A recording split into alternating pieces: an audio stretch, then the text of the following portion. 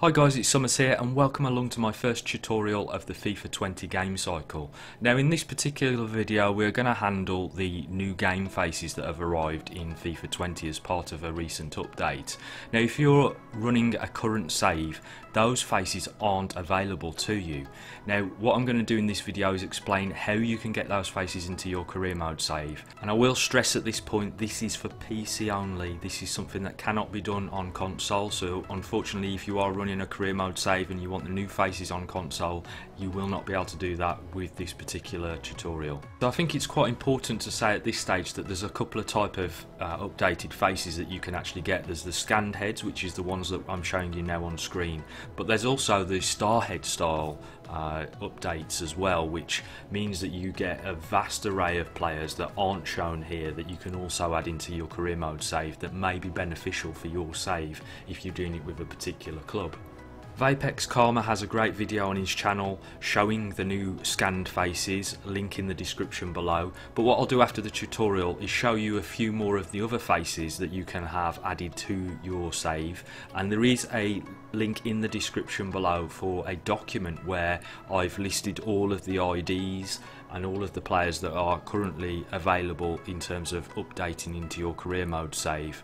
But let's get on with the tutorial itself. So one of the main draws for me personally was that I have a career mode save that's a couple of seasons in, and I've bought Frank Ribery. Now he doesn't have a game face at the start of the game cycle, but a game face has been added for this particular update, and now I've been able to add that into my career mode save. Okay, so let's get into the crux of this thing. You'll need to download a program called RDBM 20, which is Revolution Database Master 20. I'll leave a description below, and you'll have this piece of software which enables you to make edits to your career mode save. As you can see, I'm just going to walk you through what to do. So once you've opened it up, you'll need to open your career mode file save. And to make things easier, I would suggest making yourself a new career mode save, and then you'll be able to find the latest one that you need to open. So you've gone down to the right hand side, you've selected career mode files instead of squad files, and you open the top one because that's the latest version that you have just literally saved within FIFA 20. That will then open to this page here, and you will need to click on the DB2 list in the top left hand corner.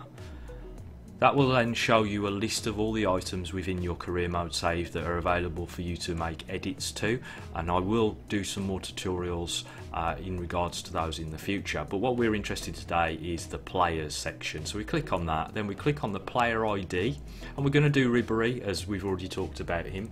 So we'll put in his ID from the document that I've mentioned. That will then bring him up where you see the green highlight, and what I like to do here is scroll that to the top of the list in order that you know you're working on that particular item in the spreadsheet, and then you want to move across the page here until you come to the section that you're needing to make edits to. Now what you need to remember here is that 1 is yes and 0 is no. So what we want to do is make has high quality head 1, i.e. yes, and make head class code 0, which is no.